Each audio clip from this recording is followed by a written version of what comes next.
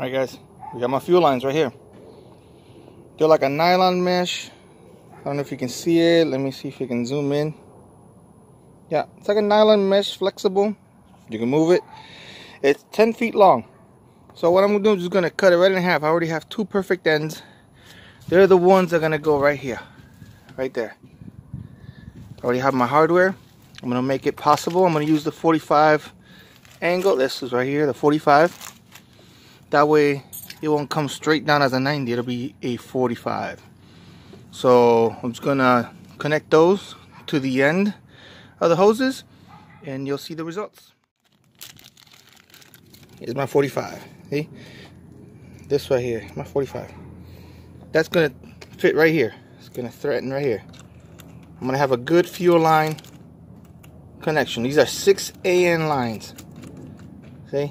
There you go. Move it over to the side a little bit. I can go to this side also, right here. There you go, see? At an angle, 45. Shoot out that way. The other one I can go the other way. So, one's going to be feed, the other one's going to be return. There's my pressure regulator. So it'll regulate it right here and send back the fuel that I don't need or the engine doesn't need. So I just got to connect this other end to that hose.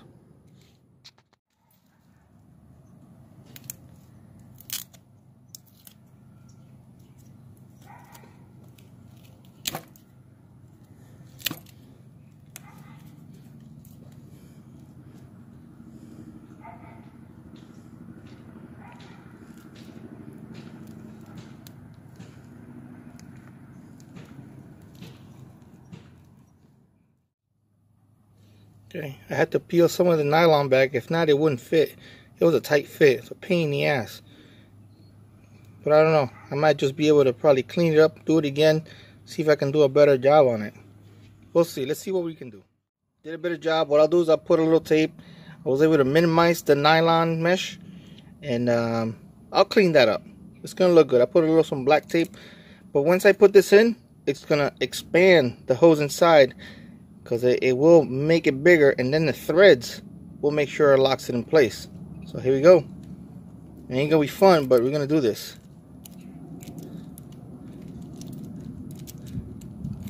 And then it will ensure a nice tight fit.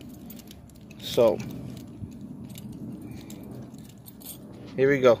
I'll show it to you when it's done. It's almost done anyways, but I'll show you guys later. Right, so it's done. The reason why I'm doing this now is, now let me move over to here. See? So my fuel line is going to be great. And I'm just going to snake it down through the back, because once I put my intake all the way down, I'm not going to be able to have my hands to get in here because we have a lot of stuff in the way. So I'll put this one on the side, move it over, do the other one kitty corner, and I'll figure out which ones. I just got to mark which is which. And then we'll go from there. Alright, it's done. There you go. And here we go. Here we go. I'm not going to cut it yet. Okay. It's all one piece.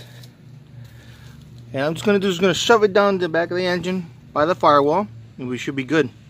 Then I'll move on to something else.